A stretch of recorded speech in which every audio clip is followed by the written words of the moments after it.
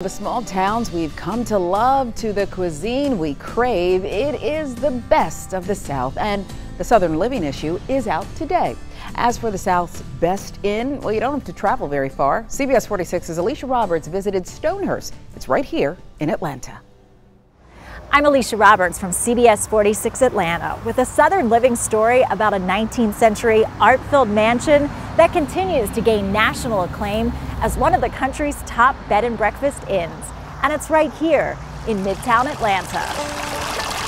Tucked under the treetops, framed with lush greens and fresh flowers, and nestled next to today's bustling Atlanta skyline, Stonehurst Place, a luxury bed and breakfast on Piedmont Road in Midtown, offers a chance to experience Atlanta's past. The house has original 120-year-old pine floors. John Cardona spent 40 years in the hotel business and now co-manages Stonehurst. So the house is a stone mansion built in 1896 by George Hinman, who was a civil engineer and professor. George Hinman and his 4 children lived in the home until 1996.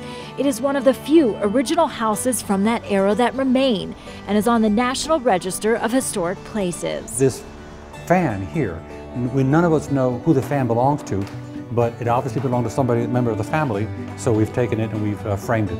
Touring the house takes you back in time to genteel Southern living around the turn of the century. Back in 1896, when they built the house, of course, there was no air conditioning.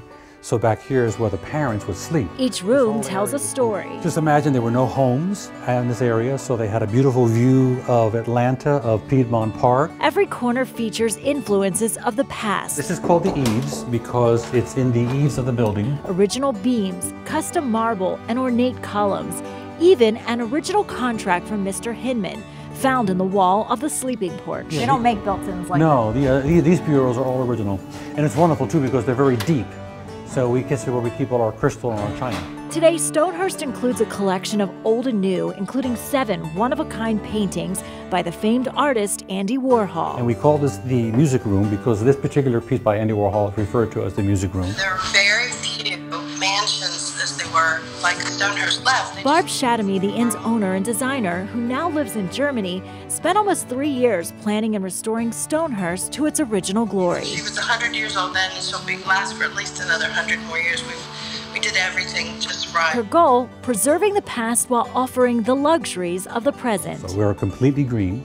All of the water is filtered 6 different times. It's such an experience. Grace is John's wife and co-manager. The first course today was a creamy polenta, who prepares an award-winning breakfast each morning, along with all of the fresh-baked goods and beautiful flower arrangements that decorate every room. A lot of our flowers come from the garden. And it's the combination of the best comforts of home with the amenities of a 5-star hotel that's earning Stonehurst national acclaim as Travago's best alternative accommodation. The house just looks very sophisticated, but there's a feeling of relax and contentment, and our guests, they don't like to leave. Guests today include business, international, and even wedding parties. This is the original doors for the dining room.